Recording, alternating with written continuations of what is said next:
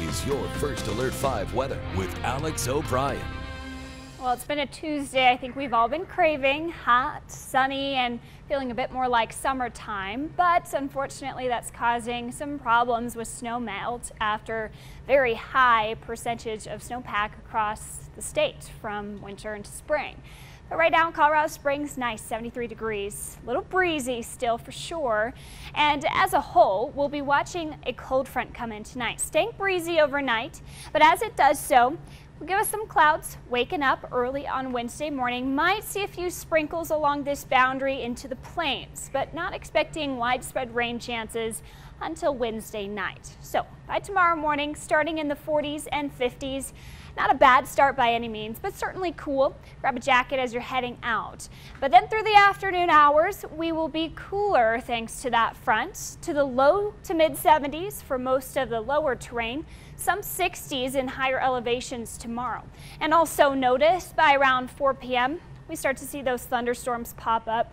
Most of this will be in mountainous terrain tomorrow and fairly isolated in nature. So Pueblo, Colorado Springs, low level chance at seeing any thunderstorms. Better chance in higher elevations for Woodland Park, Canyon City as well. You can see a thunderstorm tomorrow evening. Also towards Raton Pass, picking up on more heavy precipitation. This is where we'll be watching for flooding on top of snowmelt. So La Vida, spring burn scar, you want to be extra cautious anytime you see a thunderstorm in your area. By Wednesday evening, most of this activity will be moving towards the east-southeast. Might see a few stray showers and thunderstorms in the plains with a very low-level severe weather threat tomorrow. 40s and 50s tonight with that cold front arriving, and by tomorrow that takes us back down to the 70s for most, about 70 for Colorado Springs, 77 Pueblo, La Junta, and Lamar, 64 for Monument, 63 Woodland Park tomorrow. We still have that snowmelt concern, and now we are watching flood warnings in place for Avondale and for Canyon City. Right now, just minor flooding conditions, but you got to be extra cautious. Make sure you're not playing around in the river unless you are an expert.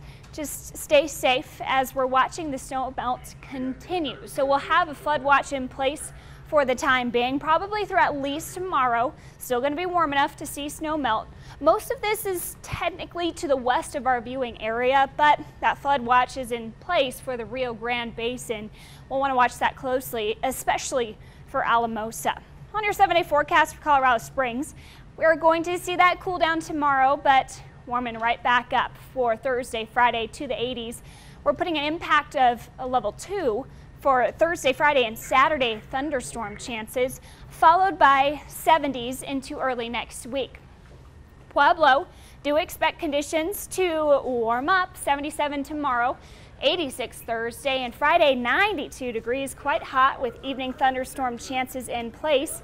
And Canyon City, what you can expect is conditions to climb again after tomorrow's cold front to near 90 by Friday, with isolated thunderstorm chances carrying us into next week. Woodland Park, isolated thunderstorm tomorrow afternoon, cooler at 63, 70s in store for Thursday and Friday. And a quick check on your traffic this evening as you're heading out and about. Things are looking okay. Certainly going to see some slowdowns in spots, but on your evening commute from Colorado Springs to Denver, about 63 minutes, fairly normal. The Gap is all right so far at 15 minutes. Monument to Denver, 62 minutes. Things are running fairly smoothly. Of course, you might see those slowdowns. Academy northbound right now is running a little slower at 30 minutes. Elizabeth and Rob, back to you. Alex, thank you.